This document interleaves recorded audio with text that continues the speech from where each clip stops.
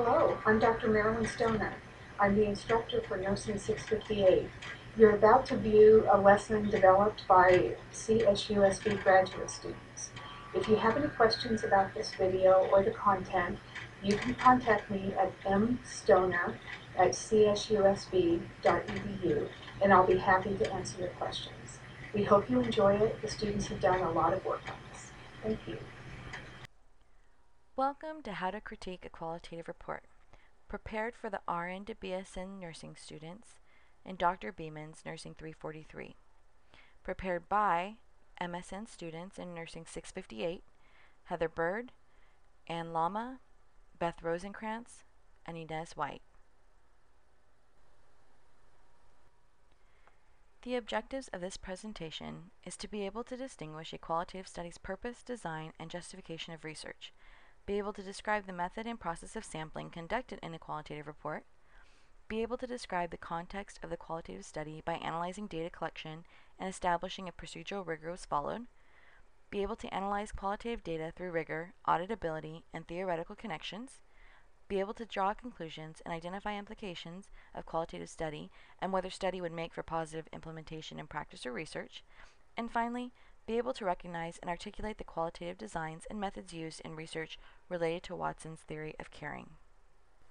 This presentation's focus is to teach you how to critically and thoroughly review a qualitative report, so please refer to the syllabus and this clinical review form, Qualitative Studies version 2.0, throughout the presentation. Also, if you haven't done so yet, please make sure you take the pre-test located on the Qualitative Research blog.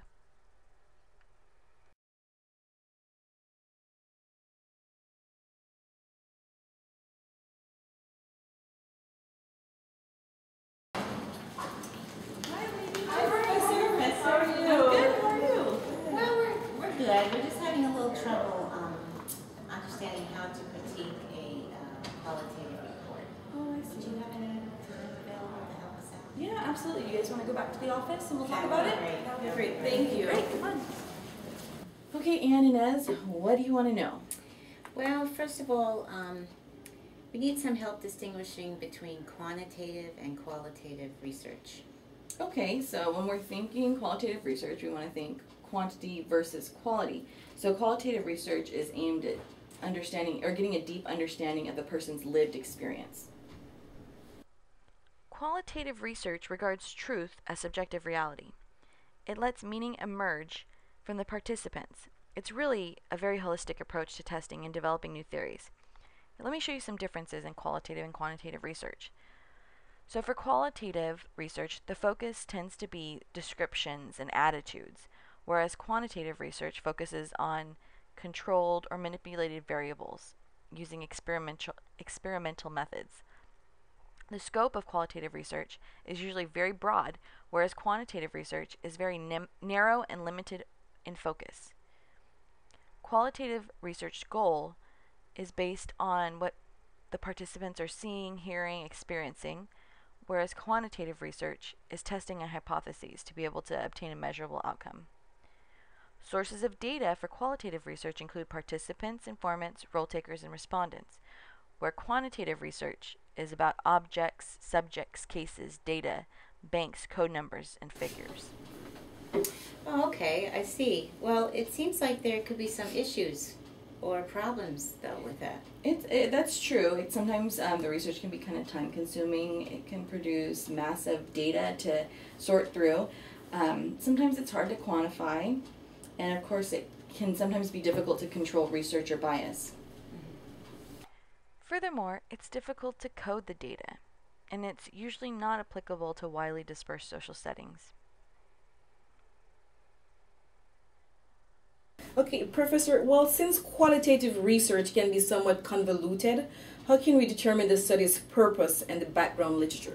Well, as part of your critique, you need to ask yourself if the purpose or research question was stated clearly. It's usually going to be in like the abstract or introduction, or it can even be restated as a question. For background literature, you need to make sure that the literature is relevant to your topic, that it's current and should cover gaps in current knowledge that will support the research. Okay, so again, when you're looking for the purpose, you want to ask, was the purpose of the study clearly stated? Is the problem significant to nursing practice? And were the qualitative methods appropriate to answer the research question? For literature review, you need to ask yourself, was relevant background literature reviewed and stated? Are the references current?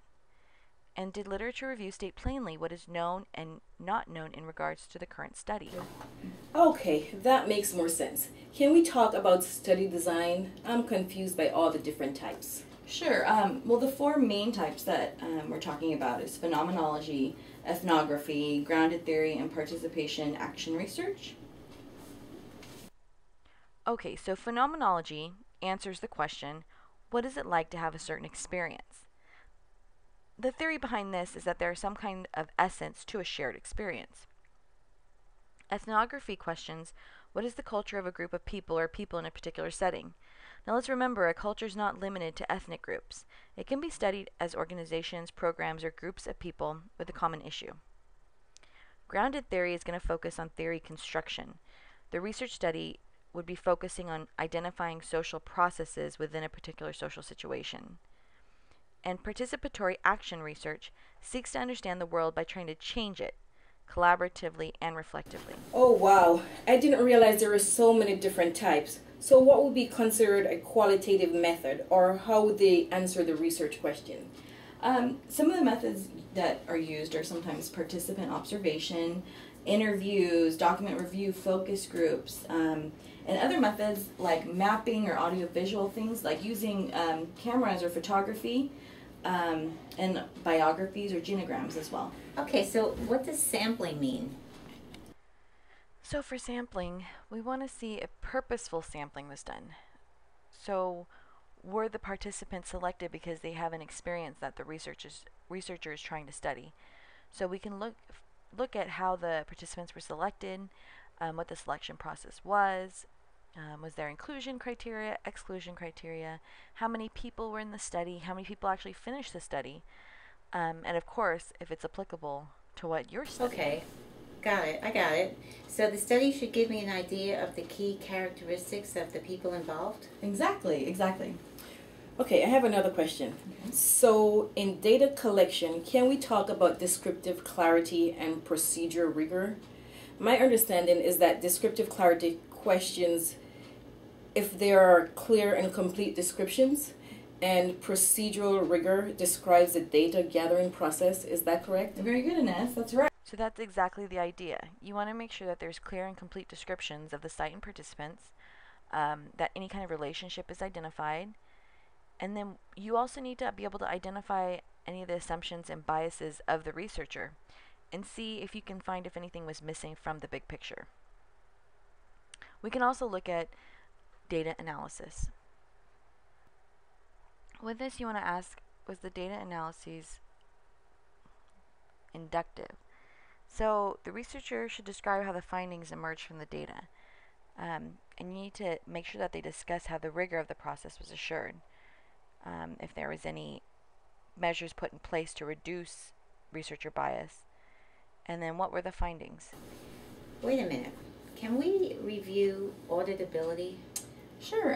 Auditability is going to be looking at the researcher's audit trail, or how the researcher made decisions, developed the rules for transforming and interpreting the data into codes or themes throughout the research. Okay, so that brings us to the conclusion. So we will need to determine if the conclusion was appropriate based on the study's findings, right? So right before the conclusion, though, you want to make sure that the results offer new information, or that the findings, see if the findings are linked to previous findings in the population. But with the conclusion, you will need to consider how those findings can be used in nursing practice, and if those findings can add to our current body of knowledge. Good job, you guys. And remember, since your hospital is Watson theory based, the article you may choose to critique may be implementing Watson. So I put together a little bit of information about Watson theory. It's going to be under the blog, under section 4, content. Okay, thank you so much. I think we have a better understanding of how to critique a qualitative research. Absolutely. Absolutely, that's what I'm here for. And remember, if you do have any other questions or need more information, go to the blog. There's guidelines and literature and even examples of a critique. Okay, thank you so much. Will do. And ladies, remember, what's our motto around here? Don't work harder, work smarter. So again, if you have any other questions, please refer to the Nursing 343 Qualitative Research blog. You'll find all the content there with some examples, guidelines, and full PowerPoint presentations. It's going to be under tab 4 in content. Also, after that, please make sure you go to tab 5 and complete the post test. Thank you so much for your time, and good luck with your studies.